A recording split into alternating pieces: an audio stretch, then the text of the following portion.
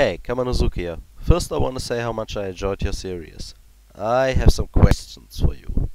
My first question would be, what were your favorite moments in the series? My second question would be for Belboss and Gizmo, and that is, where did you got the ideas for the challenges? And my third question would be also for Belboss and Gizmo, and that would be, how long did it actually take to build the challenges? My last question would be, how did the mole got picked by you? Anyway, thank you for answering my questions and keep up the good work.